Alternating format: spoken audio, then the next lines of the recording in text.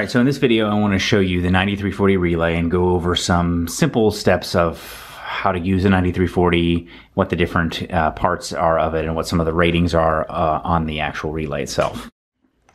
Alright, so first off, this is a typical 9340 relay box. They're made by multiple different brands. You know, the 9 is cut off here, but it's 9340 here. This stands for double pole, double throw. And so the throw is the part of the relay that actually moves, and the pole is the part that it connects to. So a double pole, double throw relay is going to be a normally open and normally closed relay, meaning it can be either, it can have both normally closed contacts and normally open contacts. Let's go ahead and open the box. All right, so this is a typical 9340. When you look at the top, the first thing that I want you to notice is that it has a little diagram printed right on the top of the 9340. That's one of the things I really like about it. A lot of relays do have a diagram printed on them, but the 9340 is nice because it's actually in proximity to the actual terminals. So that means that this is terminal 3, this is terminal 2, terminal 1, 4, 5, and 6, and then these are the 2 coil terminals. So that's how you can identify the actual terminals. And it actually shows the connection points. So you can see that 1 is connected to 3 through a set of normally open contacts. 1 is connected to 2 through a set of normally closed contacts. So if you don't really have a lot of experience reading diagrams, you can trust me. This little symbol here, the two lines with the slash through it, that's normally closed. That little symbol there, right here, is normally open contacts. Let's take a quick look at the coil itself. So this is an electromagnetic coil, and the coil has a rating. If you look on this data tag here, you can see it says coil 24 volt, 50 or 60 hertz, which means that the rated coil is rated for 50 or 60 hertz, so it could be used in the US or other countries that use 50 hertz, and it's rated for 24 volts, which means that when you apply 24 volts between these two terminals, so when you have a potential difference of 24 volts between these 2 points, this creates an electromagnetic force that switches the relay. Okay, so you can tell that this is the coil, even though if you look at the diagram on the top here on the 9340, the coil isn't marked. There's nothing on here that shows that this is the coil, but you can tell it's the coil really easily just by looking here. You can see this little wire, how it's connected from this terminal down, and then it goes down around and actually connects to this coil underneath. So this coil creates an electromagnetic force that then switches the relay contacts. For the relay, we'll call the contacts, sometimes some people will call them contacts, some people will call them the switch, some people will call them points. So you would say between 1 and 3, so between 1 and 3 is a normally open set of contacts, set of points, or a normally open switch. Any of those terms are kind of used in the trade. But technically speaking, they call them contacts within a relay. And so what switches this relay, it's a remote switch, what switches it on and off is whether or not we have 24 volts applied to the actual coil of the relay itself. So if you look at this data tag here, you'll see the coil is rated at 24 volts, but then we have contact ratings.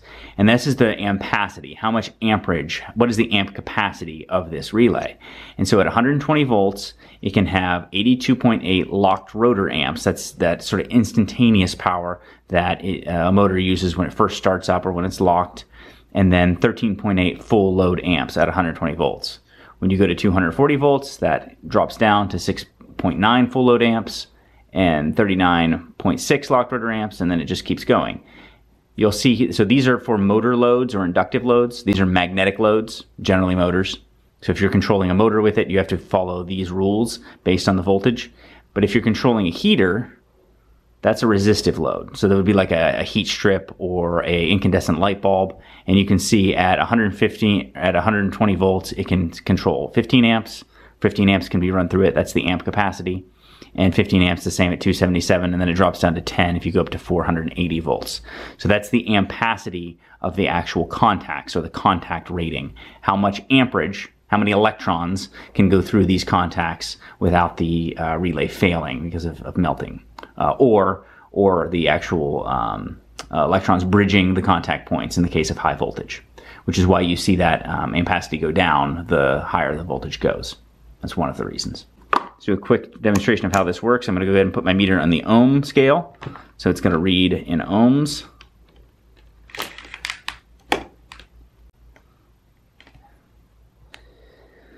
But really, we're not reading ohms, we're reading continuity, which is essentially just pass, fail, path, or no path. So you see here how it rings out, it's showing continuity. So it's showing a path in between these two probes. So when I go from here to here, these are normally closed contacts, so there's a path. Now if I were to switch the relay, meaning I were to energize it with power here, then it would switch and there would be no path between here, and now there would be a path between here and here. So you see right now between 1 and 3, we have no path. Between 1 and 2, there's a path because the relay is closed.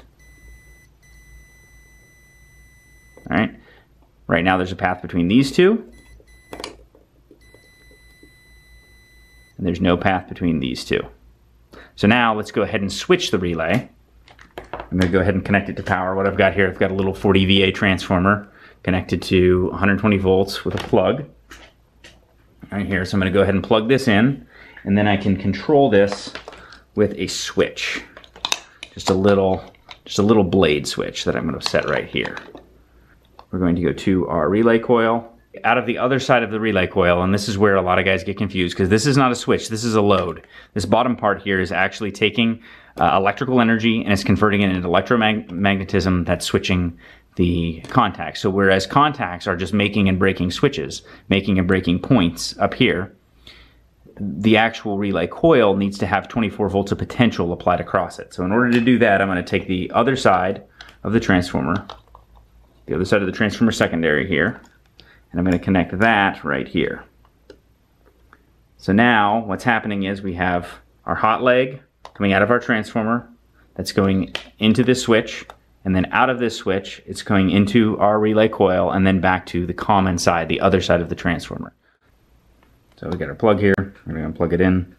Switch is open right now. So when I energize this switch, the relay should switch. You can hear the relay switching, and that's because we're applying power. My red wire is power coming from the transformer, so my red wire comes here, goes around into the switch, and then out to one side of the relay. So when I close this, we're applying 24 volts of potential to the coil. So this is our coil. If you look here, so the switch is open right now. If you look here, this is our coil. You can see the little wires connecting down that connect down to the base. So when I apply 24 volts to it, it closes the relay. So let's go ahead and put this, so you can see right now the circuit is open. That's why it says open here on the screen. I'm going to go ahead and put this on the normally open switch here. Normally open contact points, and now I'm going to close this. Clips. So now the circuit that's open is now closed. Pull this up here so you can see it a little better. I've got my alligator clips connected to 1 and 3. Right now we're open because the coil is not energized. As soon as I energize the coil, it makes the circuit. The opposite is true. If I go between 1 and 2, it's normally closed. So when I don't have 24 volts of potential applied across the coil, then it has made a circuit, so there is a connection. And then as soon as I energize it, it breaks the connection. So it was normally closed and it goes open when I power the coil with 24 volts. So that's basically it. That's how it works. Same thing is true of this lower set. Normally closed, open. I'm going to go ahead and connect between 4 and 6. It's normally open, and it goes closed.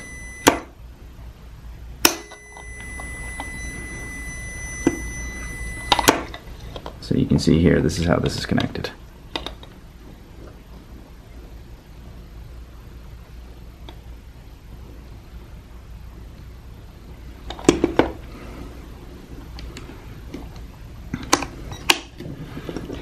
Go ahead and disconnect everything so you can see it again. So that's basically it. I'm going to go ahead and unplug power. We've got a 9340 relay. Depending on whether or not you apply 24 volts of potential across the coil, it switches the state of the contacts from normally closed to open when it's energized, and from normally open to closed when it's energized. Used for a lot of different applications, and you have to make sure to pay attention to both the coil rating in voltage and then the contact ratings in ampacity, based on whether or not it is a motor load, otherwise known as an inductive load, which just means magnetic, or whether it's a resistive load, which is generally things that create light and heat. There you have it. I'm Bryan with HVAC School. We'll see you next time.